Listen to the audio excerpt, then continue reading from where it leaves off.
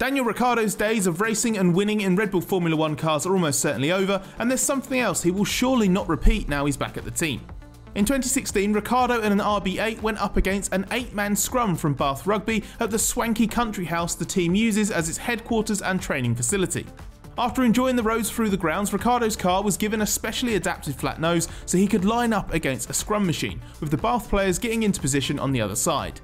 There was a proper bit of give and take as Ricciardo gave it the beans and the rugby players pushed back, and this ended without a formal victor being declared to amp up an illusion of parity.